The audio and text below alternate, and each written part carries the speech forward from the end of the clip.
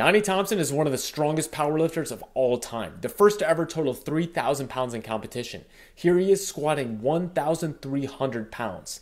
Today, I want to show you a squat warm-up he used to do before getting under the bar. I'll put this over here like this, right before I started warming up under the bar.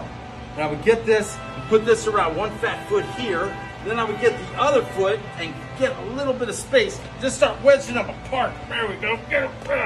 There. Now, get it off my old man titty fat just like this. Put my knees up against the band and just squat down. Punch it up. Squat down. Punch it up. It was a great warm-up. Right before the squats. You get about 10. Do one more. Bam. Then when I'm done, don't kick yourself in the teeth in the side. I do a couple sets of those before I even get on the bar.